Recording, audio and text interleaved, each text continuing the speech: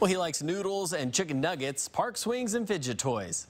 9-year-old Lexi is this week's Wednesday's child, and Robyn Nance has his story. Pump your legs. One of Lexi's favorite things to do at the park is to swing. He can pump his legs to get moving and likes propelling himself side to side. Lexi is in a special third grade class at school where he gets extra help. He uses an iPad program to help him communicate. I want crackers. He also works with an occupational therapist and is learning a little sign language. Go down. Lexi's foster mom, Denise, knows him better than anyone. She believes Lexi is ready to settle into a permanent home and would have no trouble adjusting with the help of calm, patient adults. He would do good with younger kids. He would do good with older kids. He would be fine as an only child. Just somebody that is willing to take the time to learn and to listen to him. Lexi usually plays alone and observes others, but he's also affectionate. I even got a surprise hug.